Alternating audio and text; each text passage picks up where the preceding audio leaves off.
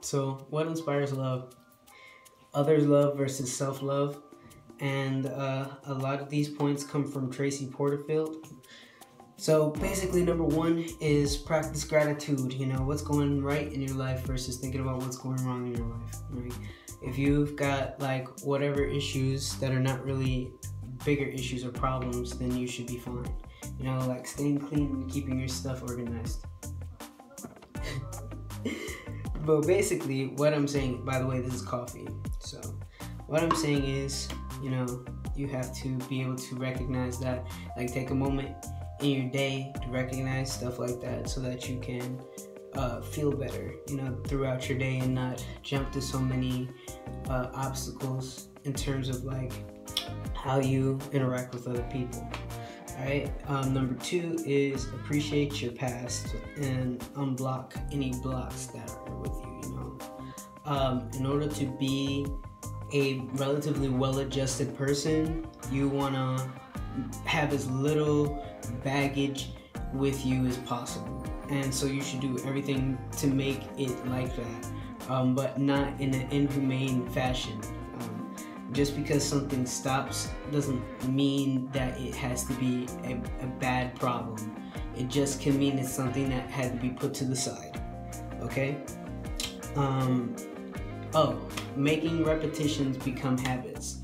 So basically, by training yourself, you know, making repetitions, doing the same thing every day, drinking a cup of coffee every day, brushing your teeth, hopefully every day, right?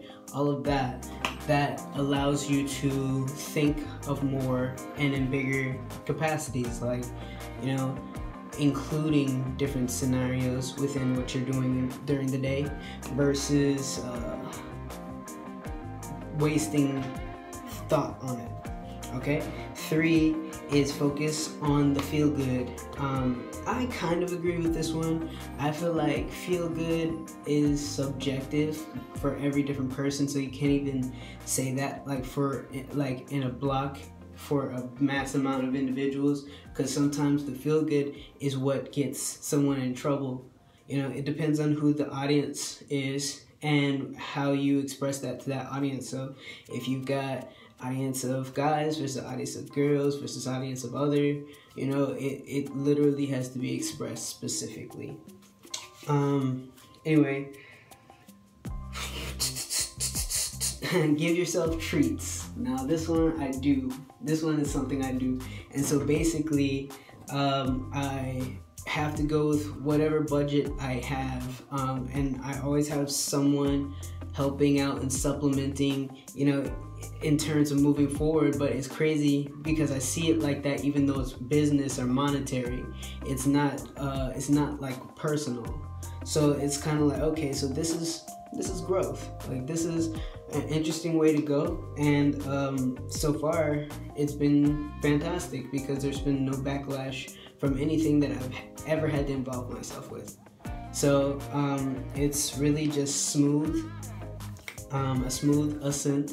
It took a little bit longer than, you know, would be a more traditional route, which is, you know, becoming a manager or any of these other things. But there's nothing wrong with being a manager. Like, it's just a fair amount of work, and you're always thinking about, you know, your brand. So you become a brand or a part of a brand when you become a manager. Okay, so anyway, giving yourself treats, like I said. Like, if I'm eating nothing but green vegetables all week and I want to have a brownie, then I'm like, yeah, I can do that because I earned it. Versus it being, it's another mental thing, right? So birds of a feather, you know, you have to choose wisely about who is on your right and your left, because if you don't, then you put yourself in a position where it's uncomfortable, you know, and for one party or another party. So you just need to make sure that you have your thoughts in order of who you want to be, because who you want to be is effectively going to dictate who's around you. Number 5, commit to positive improvements. I mean, that's an obvious one, but I guess not everybody thinks that's obvious. You know, commit to positive improvements. That literally means, like, taking a part of your life, like, and dedicating it to always being better than the day before. What? Come on now. That is the move. It's like, okay, well, you know, it's positive like that. But of course you want to put this into yourself as well. Like putting it out into your sides of like work and stuff like that is good too. But you want to make sure that you remember to always be better than you were the day before. Anyway, help others, right? And the sooner you give. Okay, that was a little much. But basically, you want to make sure that your heart is always in the effort of helping another person versus helping yourself, because you are going to be taken care of by being a good Samaritan, so to speak. By being, you know, a good person, because even if it's not immediately, it's always something that's going to be remembered and put back, you know, in a scenario that it can come and make your life better.